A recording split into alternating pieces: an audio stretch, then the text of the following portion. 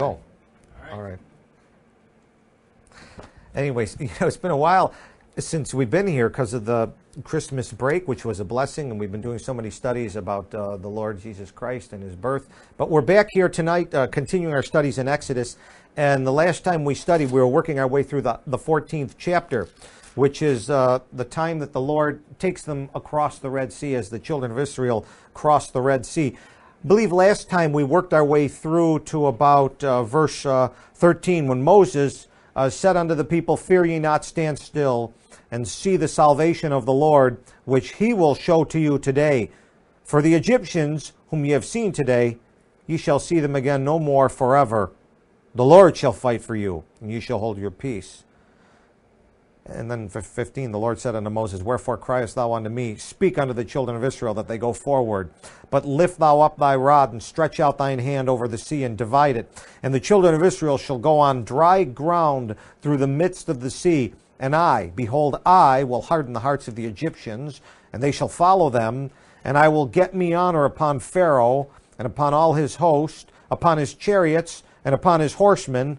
And the Egyptians shall know that I am the Lord, when I have gotten me honor upon Pharaoh, upon his chariots, and upon his horsemen." And so the story being at this point here, the children of Israel had come out of the promised land after the Passover. They were now encamped by the edge of the Red Sea. They turn around, and here comes Pharaoh and the full host aiming at them, and they're defenseless people facing an army, and they cry out to Moses. And of course, they cry out in verse 11, you wanted to kill us because there were no graves in Egypt. And Moses just assures them to turn to God. When you have a problem, just turn to God. Fear ye not.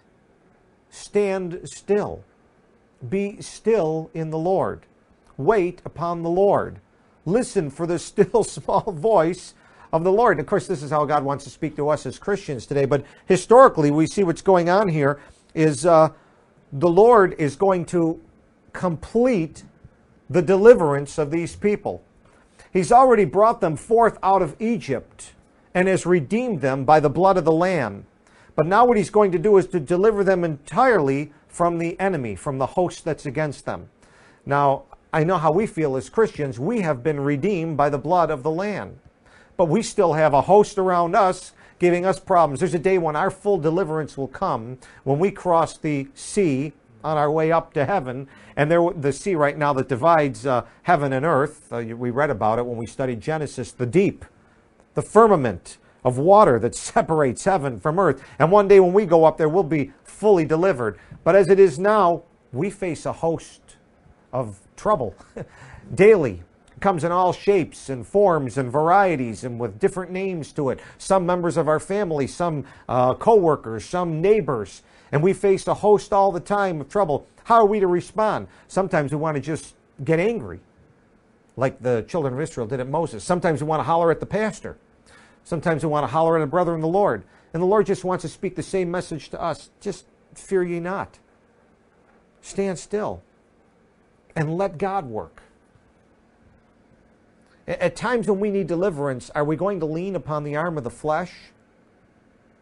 Or are we going to lean upon God and his Spirit and his provision? And the Lord would have us to lean upon his provision. One of the things that we do, and I almost say I can't blame us because we grew up in America and we've learned many ways to handle problems. There are all kinds of self-help gurus out there that will tell you ways to be assertive and to take care of problems when they come up in your life. But I'll tell you, the Lord sometimes would like you to just stand still, rein in your spirit, and let his Spirit have its way. And let him deliver you. And let him work on your behalf. But so often the problem with us is we get ahead of God. Jonah got into that problem. He got ahead of God. You read about that in the book of Jonah. You got to learn how to come back and let God do his work. And so the same message comes through to us spiritually. Now, as I look through this historically, I want to show you when the Lord told Moses in verse 16 to lift up the rod and stretch thine hand over the sea and divide it, he said, "The children of Israel shall go on dry ground through the midst of the sea." A promise is made by God that he's going to deliver the people and they're not going to get sullied in the experience. He's not going to let them get wet with the experience. They're going to go through on dry ground. Historically, they crossed on dry ground. This is a bona fide miracle. Historically, this is a great miracle that actually occurred. I was doing some study on the topography of that particular region in the Red Sea. Let me show you. I got an atlas here. The continent of Africa. There it is. You see that big continent there? Now, right about where I am would be the Indian Ocean. And an extension of the Indian Ocean, an arm of the Indian Ocean that goes up in this direction right here, is the Red Sea. It separates the northeast part of the continent of Africa. Here's Egypt, here's the Sudan, there's Ethiopia. It separates that part of Africa from the Arabian Peninsula. There's Saudi Arabia. And as you work your way up the Red Sea, it divides like a V into two fingers extending upwards. And I'll show you on another map.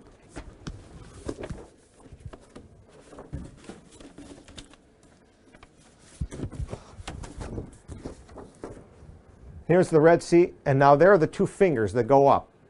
And here's Egypt on this side, and the fingers cause a peninsula in here. This is the peninsula of Sinai, where Mount Sinai is. And this separates the region of Sinai, and then up there is Israel, and over here is the Arabian desert. This gulf here is called the Gulf of Suez. This gulf here is the Gulf of Aqaba. These are two bodies of water here. Now, the children of Israel had come out of Goshen, and they were on this part of the Red Sea, the Gulf of Suez. Now, the Gulf of Suez is significant in size. I pulled out the Encyclopedia Britannica. It has a diagram here of it. The Gulf of, first, the Red Sea is very large. The Red Sea is 1,400 miles long by 200 miles wide. The Red Sea is larger than California. It's a big area. It looks small on that map, but it's a large area. The Gulf of Suez extends from the inlet at Jebel all the way up to the town of Suez. It's 195 miles long. And it varies in its width from between 22 miles to the narrowest area is 12 miles across. So we're looking at crossing at minimum. If they were at the narrowest area, and I was just trying to take a look here, when they came out of Goshen, maybe they landed right in this area here, kind of this little inlet. This is a 12-mile area that they would have to cross. 12 miles is a significant walk, okay? My wife and I like to go out for a walk, okay, every so often. We'll do 1.5 miles. We get tired. We go home and have a bagel. You know, we're not big on exercise. And we're walking on dry land in a neighborhood in June and July. We won't even go out now. We don't even consider it. 12 miles is a significant walk. And you're talking about going across water for 12 miles. Now, I was reading about the depth of this sea. This sea is exceedingly deep. It says the deepest part of the sea is 9,580 feet deep. Now, when you get into the area of the Gulf of Suez, it's probably the shallowest area. It gets as shallow as 200 feet. That's as shallow as it gets, 200 feet at the Gulf of Suez. So you're talking about a significant miracle. You're talking about separating water a distance of 12 miles across and 200 feet deep. Now, I got a pool, and that pool's 8.5 feet deep.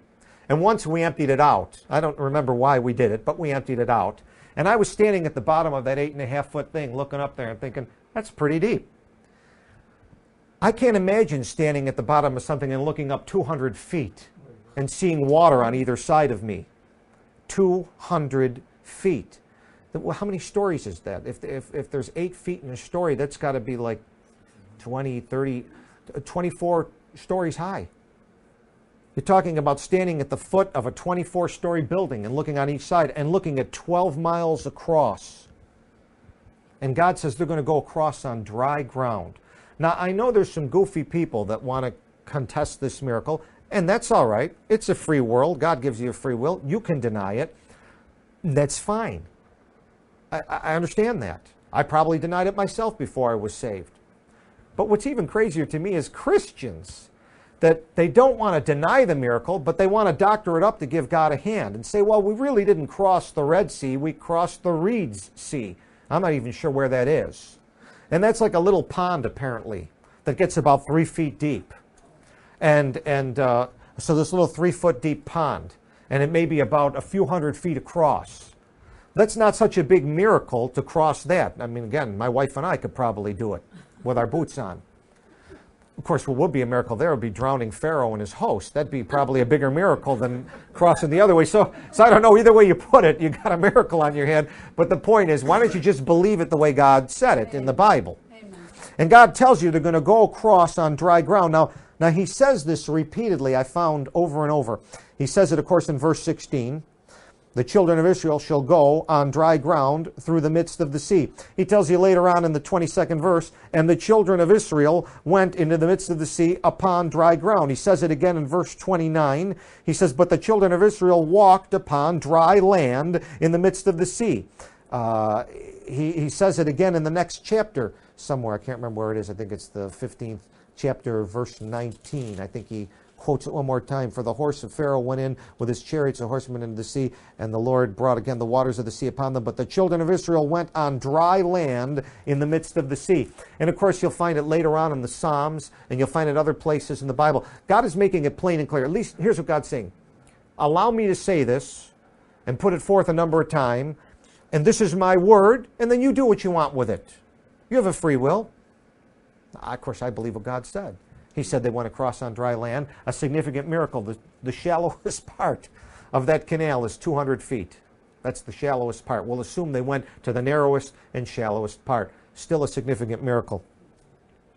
Spiritually, as I read through the passage, a couple things crossed my mind as I looked at this. First off, one commentator was saying, it almost seems as though God is contradicting himself a little here, where he tells them first in verse 13, he says, Moses said unto the people, fear ye not, stand still and see the salvation of the Lord.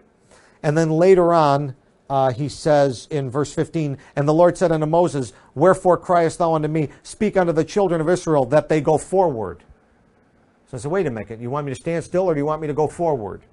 So as I looked at it, I was reading through it, and the Lord kind of brought a parallel passage in the book of Romans to mind to show me a spiritual significance of this passage right here.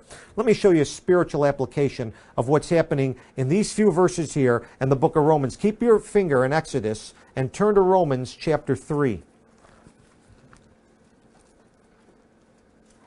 A spiritual application of the actual physical event that took place historically.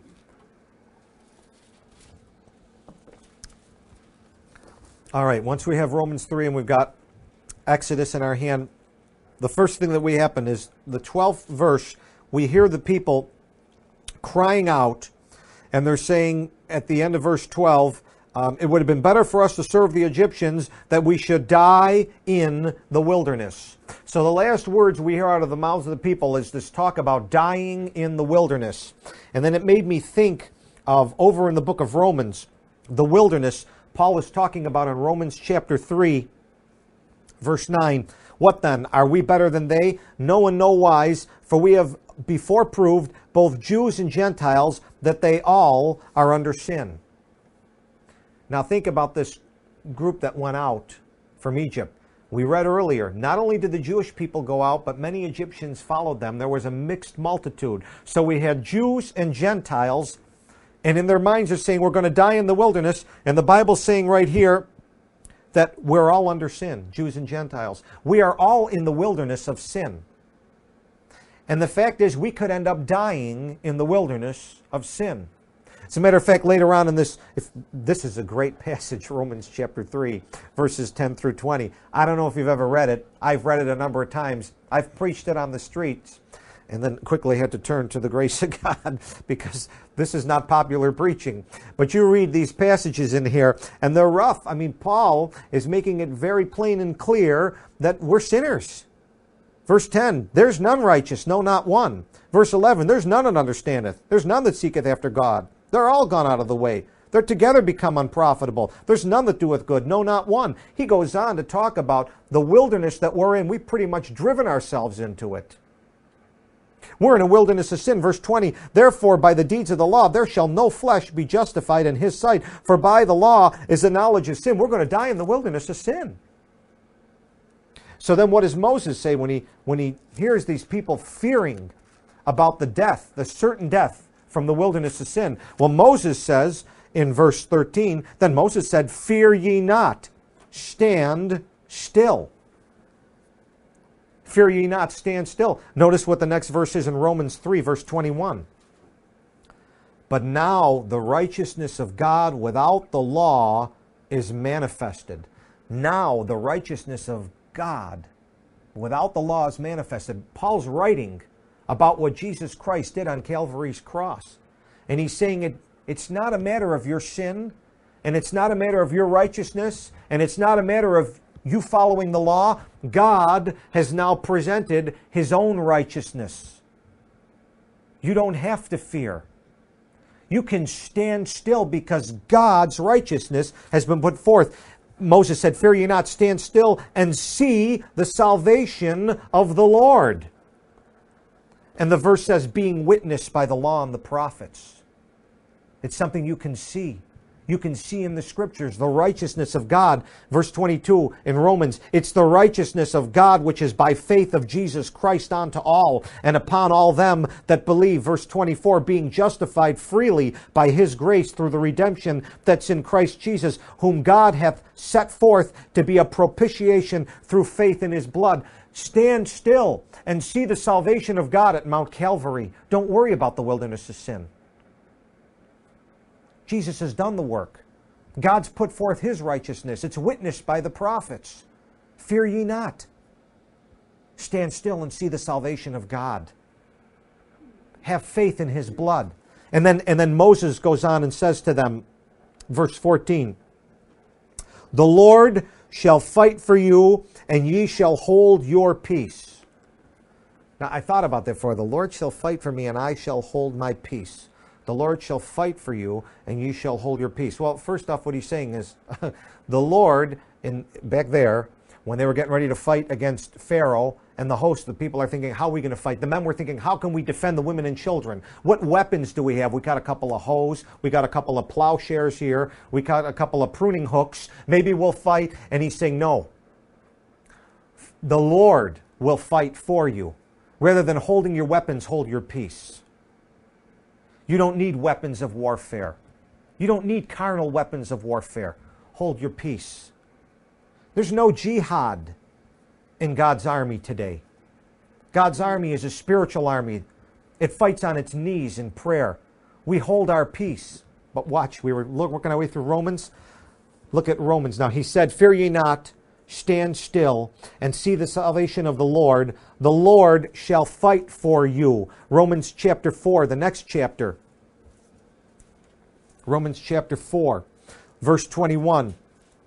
He staggered not at the promise of God through unbelief, but was strong in faith, giving glory to God, and being fully persuaded that what he had promised, he was able also to perform. Look at the end of verse 24. Raised up Jesus our Lord from the dead, who was delivered for our offenses and raised again for our justification. He says, the Lord shall fight for you. You know who fought the battle at Calvary? It was Jesus Christ. All they did was they stood and they watched him on Calvary's cross, and he fought the battle with Satan and with sin and with death, and he conquered it all. Jesus fought that battle physically and spiritually, and he was delivered for our offenses, and he was raised again for our justification. The Lord shall fight for you. Ye shall hold your peace. Look at the next chapter, next verse. Therefore, being justified by faith, we have peace with God through our Lord Jesus Christ. So we see this thing following along, the picture historically and the spiritual implication of what Jesus has done for us on our behalf. And now we can hold our peace. Why? Because now we have peace with God through our Lord Jesus Christ. He's fought the battle. We can see the salvation that he's performed on Calvary's cross. And then he said in that 15th verse back in Exodus, Wherefore criest thou unto me? Speak unto the children of Israel that they go forward. That they go forward. Okay, go back to Romans, to the 6th chapter now. After we've seen the battle won on our behalf, and now we have the peace with God through our Lord Jesus Christ, we get to the 6th. What's he talking about going forward? Well, now that you've received that salvation and you have that peace, he's looking at the spiritual growth and progression. What shall we say then? Shall we continue in sin that grace may abound? God forbid. How shall we that are dead to sin live any longer to sin? Verse 4, therefore we are buried with him by baptism into death, that like as Christ was raised up from the dead by the glory of the Father, even so we also should, here we go forward, walk in newness of life. Now that we have peace, what do? Now we walk in the Spirit. We go forward. We've been to Calvary. We've seen the work that God's done. We've believed in his salvation. We have our peace. And now we go forward and walk in newness of life and bring it forth to others. That's spiritually what the picture is being drawn right there. And the words line up so perfectly with the great doctrinal epistle of Romans that Paul writes to us through the inspiration of the Holy Spirit, with Jesus Christ as the centerpiece of everything Paul is writing. Paul didn't just write to put some doctrine down. Paul didn't just write to build some kind of religious organization. Paul wrote so that people would see the righteousness of God witnessed by the law and the prophets, even the righteousness of God in Jesus Christ our Lord. We have peace with God through Jesus Christ our Lord. Jesus was delivered for our offenses. Jesus was raised for our justification. We joy in God through our Lord Jesus Christ. It's all about Jesus. That's what Paul's writing about. I don't know how people miss it. But it lines up perfectly with what's happening here. It lines up absolutely perfectly that God is making a way for his people to go forward and to follow the Savior, Jesus Christ. Now the picture will continue back in Exodus. Go back to where we were in Exodus. I just wanted to show you that parallel that God was showing me this afternoon as I was studying. It's just, to me, it's always precious to see how the Bible lines up beautifully. The parallels between the physical and the spiritual, between the earthly and the heavenly. Like Jesus said to Nicodemus, I speak to you of earthly things, I speak to you of heavenly things. They're going to line up perfectly. So, at one point here, I observed something curious. Moses made a great little sermon to the people in verses 13 and 14. Fear ye not, stand still, and see the salvation of the Lord, which he will show to you today. For the Egyptians whom ye have seen today, ye shall see them again no more forever. The Lord shall fight for you, ye shall hold your peace. And then apparently his sermon was done, and I'm assuming from the way I read, the 15th verse, all of a sudden the Lord's saying to Moses in kind of a very mild reproof, hey, wherefore criest thou unto me? Speak unto the children of Israel that they go forward. Apparently what happened was Moses, he had made his little preaching, and then he ran back and started praying to God, oh God, I hope you really do what I just said you were going to do, because I'm a little worried about this. I mean, I just put you out on the line. And the Lord is saying to him, what are you crying to me for? Didn't I tell you I was going to do this? Do you really need to plead with me over something I said in my word that I was going to do? In other words, sometimes we pray about things that are already in the scriptures with a faint and nervous heart. And God says, you can relax. When you have put forth my name according to my word, I'm going to be strong on behalf of those whose heart is perfect toward me. And so, Moses, you can get up from praying right now and go back to the people and now do the work that I've told you to do. In other words, obey that which I've told you to do. Lift up thy rod and stretch out thine hand over the sea, and the children of Israel shall go on dry ground through the midst of the sea. You know, the rod, we've studied it before earlier in our book of Exodus. The rod is a picture. Of course, the rod is what the shepherd uses to do the work that he's to do. Of course, today the under shepherd of the flock is to use the rod to help the flock get to better pasture. The rod that's to be used is the Word of God. And what he's saying to the shepherd is, go back to the very source of strength where I first met you. Go back to the Word. Encourage the people in the Word again. Lift that up. Lift up the banner for your people. Lift up the banner. You know, we were talking about this because we were on a recent trip. And there were a number of pastors around, and I was watching a number of them prepare their sermons. And I said to my wife, I only know one way to do it. I read, and I read, and I read, and I write down what God gives me from the book. I don't know any other way. I don't know. I went to sermon prep and delivery, and they said you should always be on the lookout for catchy titles, and you should always be on the lookout for catchy illustrations, and, you know, write these things down in a book. And I guess I work backwards from everyone. I just want to read this and let the Lord give me this, and I'll lift this up. I keep saying I can't do it the other way. I just fall short of doing it any other way. I'm not good with catchy illustrations and titles and stuff like that. But this, you know, I was sitting here reading this today, and the Lord showed me Romans, so I showed it to you. I lifted up the rod. That's all I know how to do. And the Lord says, go back and lift up the rod. Just take what I've given you and lift that up to the people. That will part the sea of trouble for them. That's what's going to work spiritually. Now, verse 19, we see what happens. Next paragraph. And the angel of God, which went before the camp of Israel, removed and went behind them, and the pillar of cloud went from before their face and stood behind them. And it came between the camp of the Egyptians and the camp of Israel. And it was a cloud and darkness to them. But it gave light by night to these, so that the one came not near the other all the night. I just want to stop for a second and just look at the way God writes the Scriptures. You know, he uses a lot of pronouns in the Scriptures. Them and these and these and them. And it's so, you have to be so careful when you're reading through the Scriptures. And I only say this to you because I want you to have a living, active relationship with the Lord and His Word. And so I know when I'm reading through, I'm always trying to make sure who the thems and the these are when I'm going through it. Now, God will help you by His Spirit. But that's what makes this a spiritually discerned book. Now, the way the Lord had been working with the people is He had been going before them in a pillar of cloud. And the way it would work was during the day, it would be a pillar of cloud. Maybe it looked like a tornado for all I know, a whirlwind. The Lord haveth His way in the whirlwind, and it would lead them. But at night, instead of being a cloud, it would be a pillar of fire. But here in this particular night, all the night, last three words of verse 20, what He did was He divided the pillar into two. And on one side, I'll use red for the light, the pillar was giving off light. And on the other side,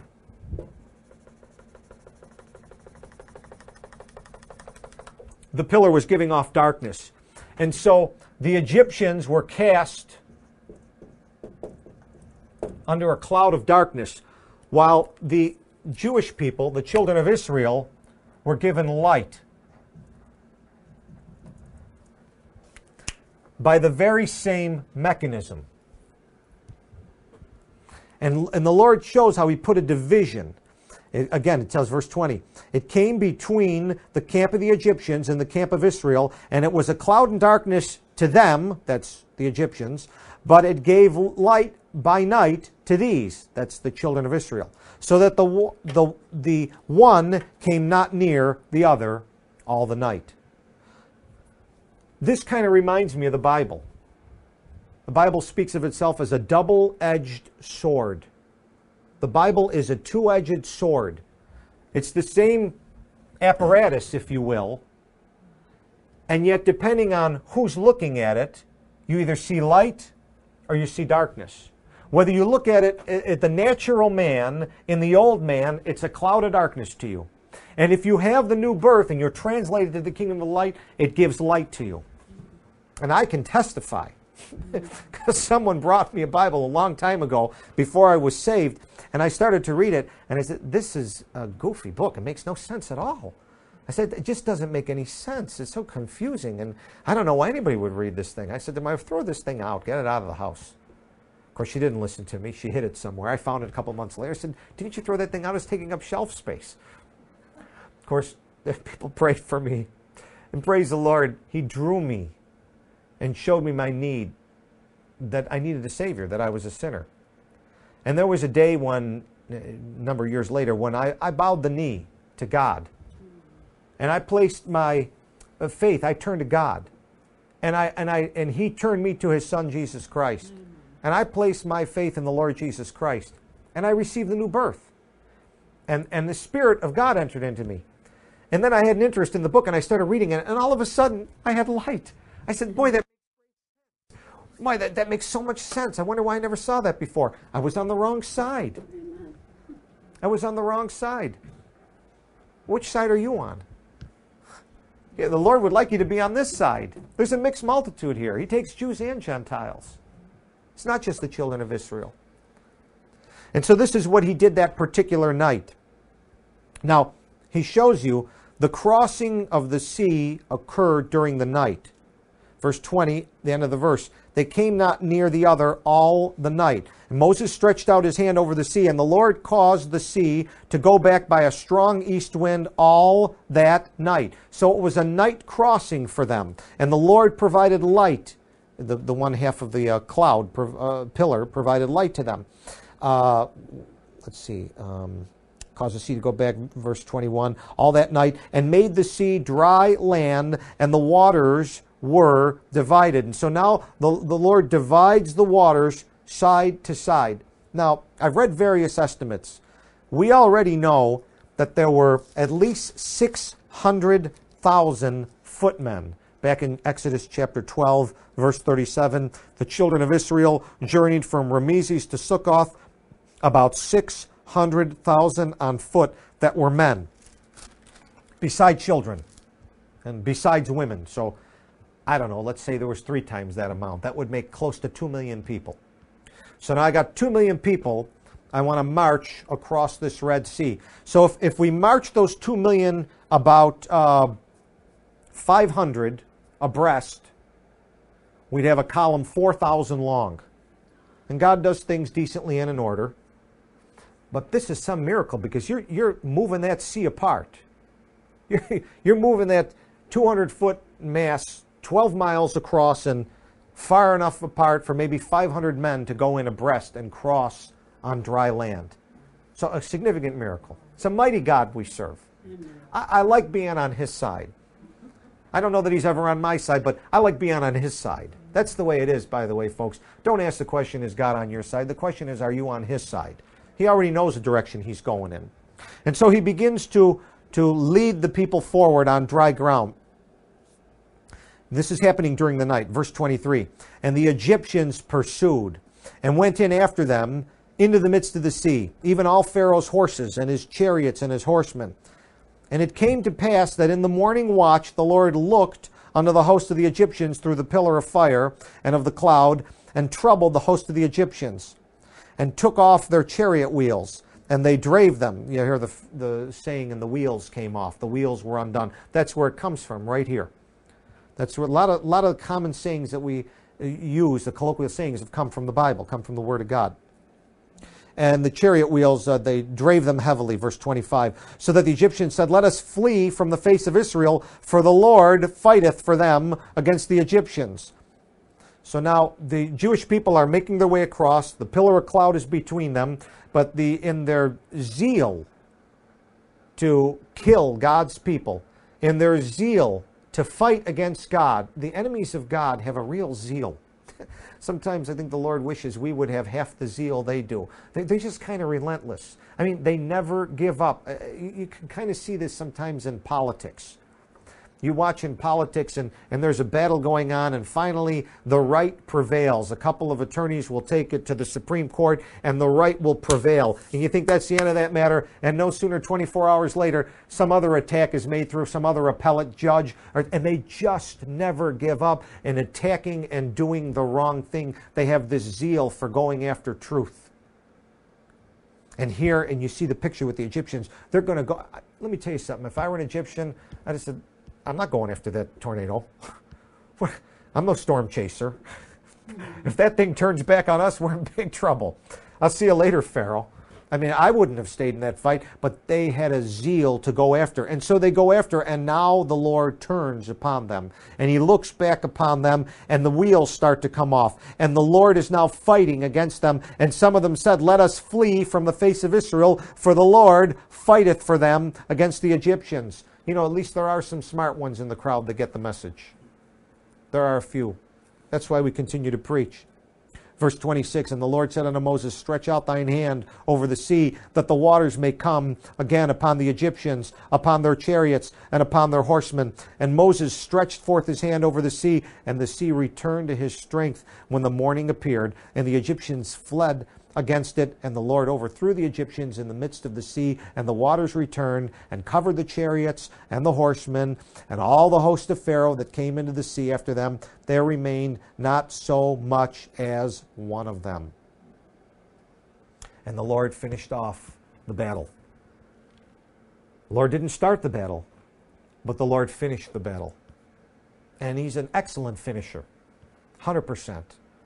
And so Pharaoh doesn't end up on the side of the banks of the river like you see in some of the movies. Pharaoh is drowned in the midst of the sea. Again, 200 feet of water coming upon you do a lot of damage. 12 miles across, 200 feet coming from both directions, you don't stand much of a chance. Even if you're a good swimmer, you're not going to come up against all that pressure. You're not going to make it 200 feet up. You're going to have the bends. You're just not going to make it. They died, all of them.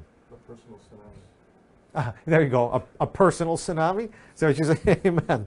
There it is. There it is. Now, as we were going through before, I remember we were studying earlier in the book of Exodus. Remember how many plagues that the Lord had brought upon the Egyptians? Do anyone remember the number? It was 10.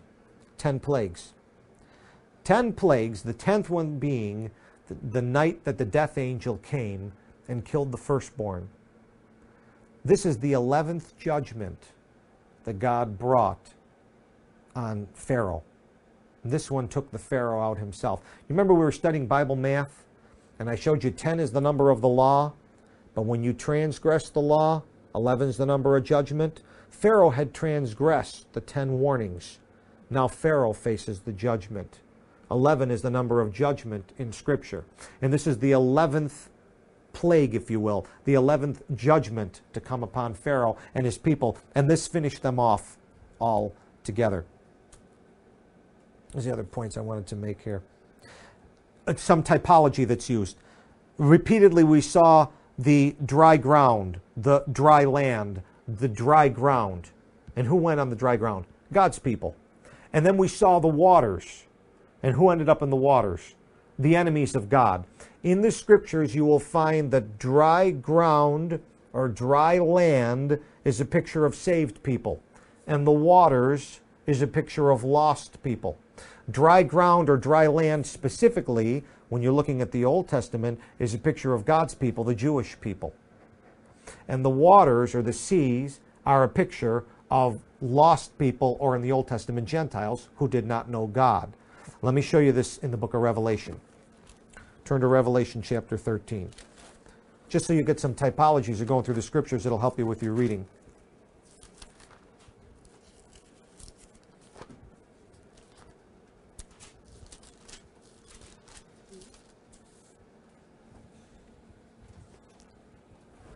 Revelation 13.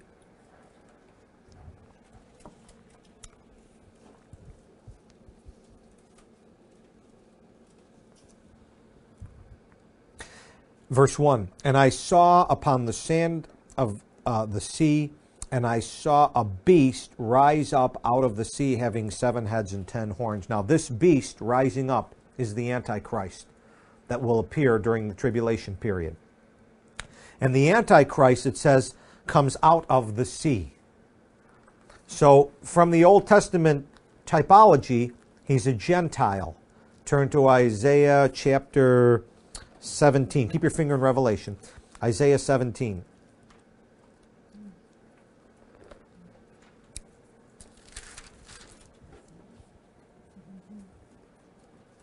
Isaiah 17, and look at verse 12.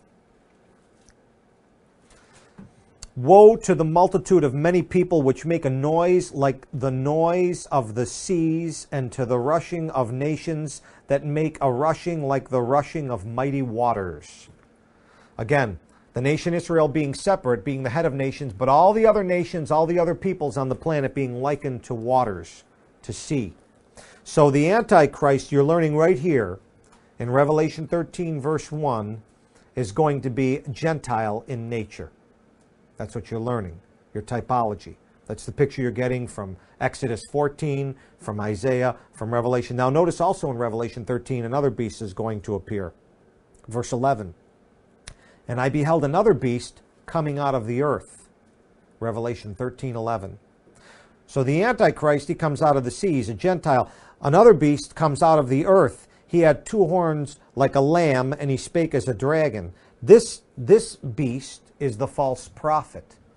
This one comes out of the earth, the dry land. This is going to be Jew, or part Jew. The false prophet will be Jewish in his background. So just showing you some typology when you read through the scriptures. It'll help you as you read through.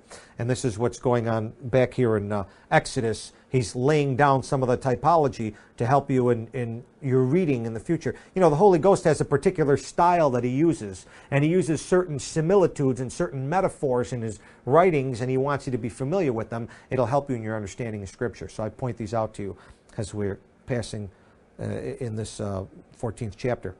Now, one other thing I noticed, we look at the historical truth of this passage. And again, those of us that are Bible believers, we have no problem with this. For example, talking about the strong east wind that made the waters divide in 1421. That's not such a big feat, dividing waters left from right. You know it's a big feat? Go back to Genesis chapter 1. I'll give you an amazing feat. Genesis chapter 1, verse 6.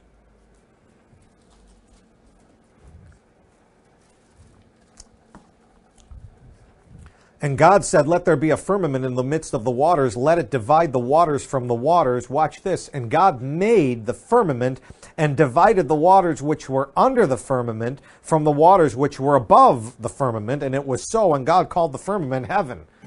That's quite a feat. God took waters that were on the earth from that flood in the second verse there, where God had flooded the earth with waters, and he lifted the waters off and put a canopy of waters above and had waters just like circulating up there in the sky. That's quite an amazing feat. And that was trillions upon trillions of gallons of water, because we know about that when we read about the Noahic flood. That's amazing. That was in the days before the flood, when there was that beautiful canopy around the earth, and the atmospheric pressure was greater than it is now, and the oxygen content was about 50% greater than it is now, and a man could live to 1,000 years old, and you could get out and run a marathon of 200 miles before you'd get winded. Those were the good old days before the flood. Of course, this will all be restored in the millennium. So, you know, parting the Red Sea is not a big deal for those of us that believe in God. You know, I always say to someone, you talk to people all the time, oh yeah, I believe in God. Well, you don't believe in much of a God. First off, if you believe in God, do you believe Genesis 1:1, in the beginning God created the heaven and the earth? See, I believe in God, and I believe in God that created the heaven and the earth. Then everything else is kind of small potatoes. Parting the Red Sea is not a big deal for a God that spoke the heaven and earth into existence. Not a big deal to part the Red Sea. So first off, historically, we saw that. We believe that. Spiritually, we saw the application. If you will indulge me, doctrinally, prophetically, could there be a significance to the passage? Prophetically? Well, I was thinking about it, and I'm not 100% sure. We're just speculating here. We're having fun. We're not doing any harm to the Scriptures. And when we study the 15th chapter, you're going to see a little bit more, and we'll study it next week. But what's happened here is initially, a few days before this happened, about 3 days before this happened, God had the Passover. And through the blood of the Passover lamb, he ransomed his people out of Egypt. and yet the enemy was still around for a 3-day period. And now, all of a sudden, he destroys the enemy. He delivers his people from the enemy, but with a harrowing escape. As they're running and the enemy is chasing behind them, and in front of them is water. Sometimes I wonder how that water parted. It says in Hebrews 11, let me see if I can find the passage. Just ponder this possibility. Hebrews is the roll call of faith. It talks about the faithful that went before us and some of the things that they did. And in the 11th chapter of Hebrews, when it talks about them going through the Red Sea, it says in verse 29, by faith they passed through the Red Sea as by dry land. Now I know they went on dry land, but it says by faith they went through as by dry land. Yeah, she got it. You know what might have happened? It might very well have been that Moses stood there on the bank of the Red Sea with his people, and he lifted up his rod and he began to walk toward the water, and as he walked toward it, it started to part. It's not like he held it up and it parted for 12 miles and he could see the other end of here where he was going. It parted one step at a time as he walked by faith. And they were walking right toward a wall of water, and every time they took another step, that part parted, and then that part parted, and then that part parted. And as they were walking, it parted step by step, inch by inch. Niagara Falls, the old Three Stooges. But it's very possible that's exactly what happened. And isn't that the way God works? I mean, we don't walk by sight, we walk by faith, one step at a time, and the water was just parting for them. And in the meantime, those in the back are saying, hurry up, the Pharaoh's on his way with the chariots. And so then I thought about this 3 days. 3 days. And I thought about the day that we're going to be delivered. We have been ransomed. The blood of Christ has paid for all our sins, but we still have a host about us.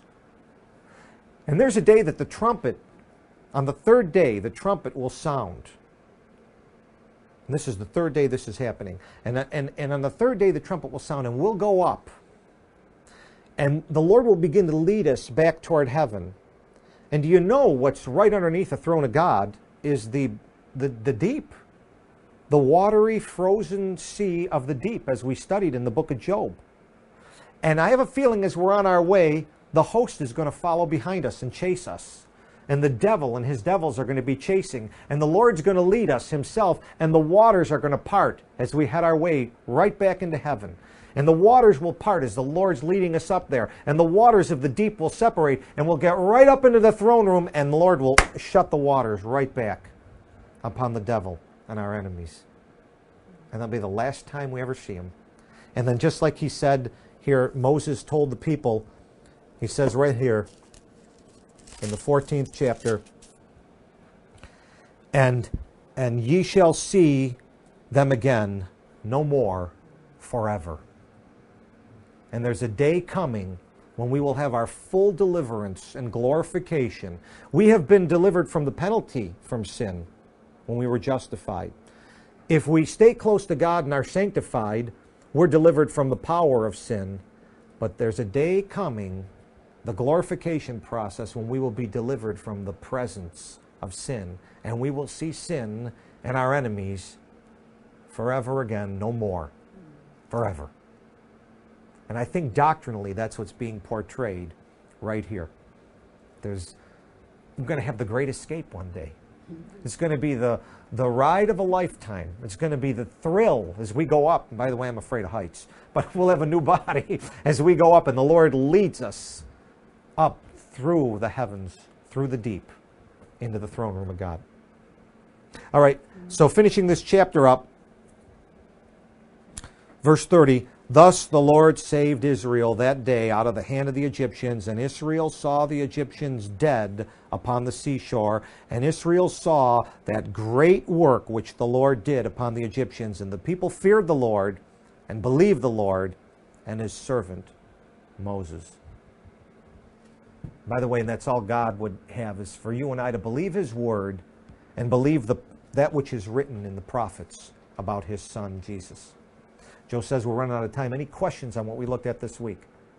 Next week we'll study chapter 15, which is the first song ever recorded in the Bible. Let's pray. Father, thank you for the picture that you show us of the great deliverance that you gave to your people, your children, thousands of years ago. Thank you for this spiritual truth and the ransom that you've paid on our behalf and the deliverance that we have and the full deliverance which we still await as we look forward in hope. Even so, come, Lord Jesus. Help us this week as we go forth to tell others about the great salvation that God has provided in the person of his Son, Jesus Christ, in whose name we pray. Amen.